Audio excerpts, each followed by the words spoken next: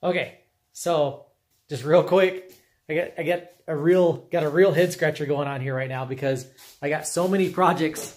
I got so many projects going on right now. It's ridiculous. So I'm taking the Bronson. We're taking the Bronson. We got a new wheel. We got a new wheel with a 240 hub on it. I'm taking the 350s off of the Bronson and putting them on the Chameleon. I got new tires for the Chameleon. We're gonna put these. We're gonna make it a little faster. We're gonna put these. We're gonna put these Ardents on there. These race. We got these Ardent races that we're gonna put on there. We're gonna go from a 2.8 to a 2.6 in the back, right?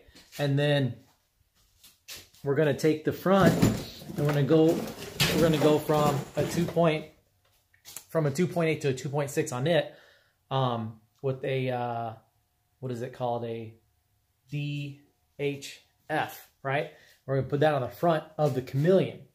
Now, what I already got on is a set of WTBs for the Bronson that I ran in Texas that worked amazing. The Vigilante 2.5, Vigilante 2.5 on a new 35 mil rim, and then I'm gonna got this Trail Boss.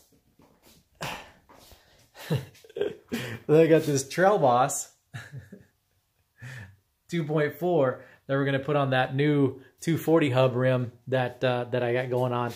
So the biggest dilemma that I got going on is that the Chameleon is still on the old school HG SRAM hub, and the Bronson, of course, is on the new SRAM HDX hub. Yeah, HDX. Pretty sure I said that right.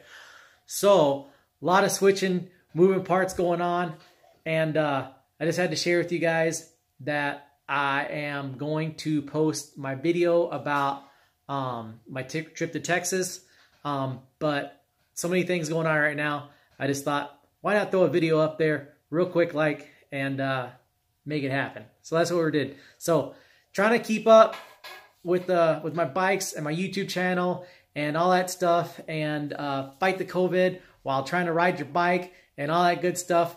But this is the MTB beginner, doing it up, keeping it real, doing what we're doing. Peace out, y'all.